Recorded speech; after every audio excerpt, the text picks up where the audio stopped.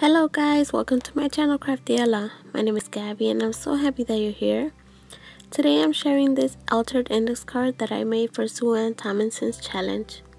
And I'll link her channel down below so you can go check out all the entries that she's received so far. So the card is just a 4x6 piece of chipboard, and I glued some bead trim all over the edge. And for the background I just painted it a shimmer blue pearlescent paint, and on top of that I just cut up an image in Design Space, and I really like how that turned out.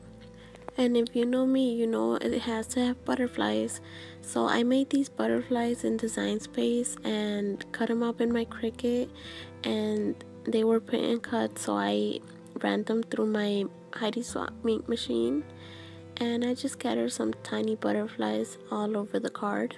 They were foiled in like a teal blue color, so they pop out really nice in the light.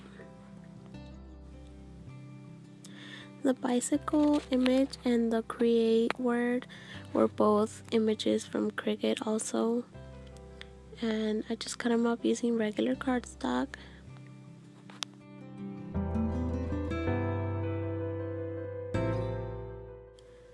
On the top right corner I just put a flower cluster, and these are all flowers that I made myself.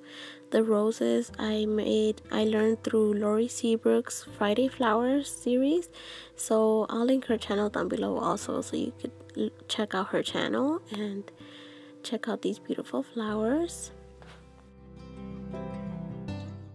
And under that I have another one of my foiled butterflies, and I think this one is my favorite.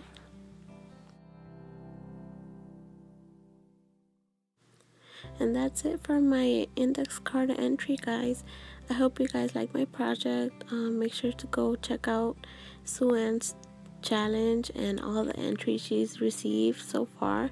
They are all beautiful, and thank you, Sue-Ann, for hosting this challenge. Thank you so much for watching, and stay tuned for my next videos. Goodbye.